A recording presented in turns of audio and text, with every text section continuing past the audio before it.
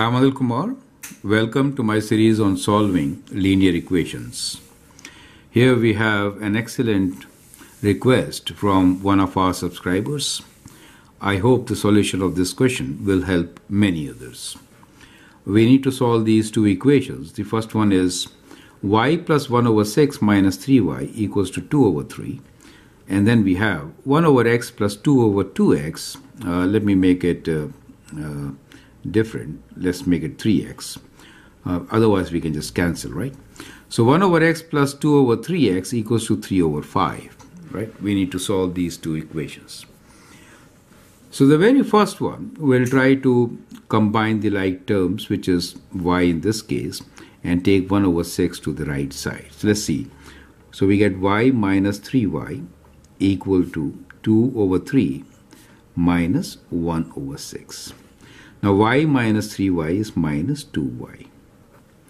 Now here we should take a common denominator, which is 6 very clearly.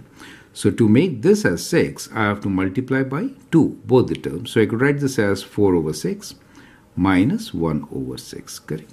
So we have minus 2y equals to 4 minus 1 is 3. So we get 3 over 6. Now 3 over 6 can be written as 1 over 2, right? So you can just cancel and simplify this a bit. Correct? So you could cancel by 3, so we get 1 over 2, so it could be written as half. So from here, we get the value of y as equal to negative half times halves, dividing this by minus 2, so it makes it negative, and so we get y equals to negative 1 over 4 as our answer, correct? So the solution here is y equals to negative 1 over 4, correct? Now let's see how to do the second equation, which I changed a bit. So on the left side, if you see we have x and 3x, let me rewrite this question now, right? So what we have here is 1 over x plus 2 over 3x equals to 3 over 5, right?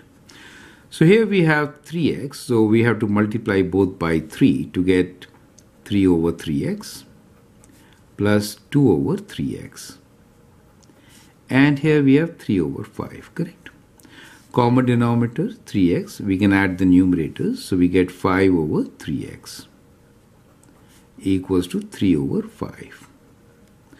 Now at this stage, you can cross multiply. So we get 5 times 5 equals to 3 times 3x. Correct? Which is 25 equals to 9x. And dividing by 9, we get 25 over 9 as the value of x. Is that clear to you?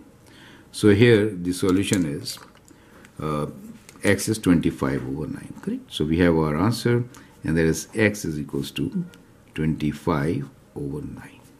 So I hope the steps are absolutely clear. So whenever you have fractions involved, you have to have a common denominator.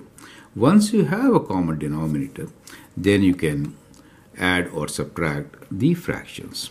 The idea is always to keep the like terms together, the numbers on the other side. And once you reach a stage, which is kind of a ratio, you can cross multiply and find your solution. So I hope that makes sense. Feel free to write your comment, share your views, and if you like and subscribe to my videos, that'd be great. Thanks for your time and all the best.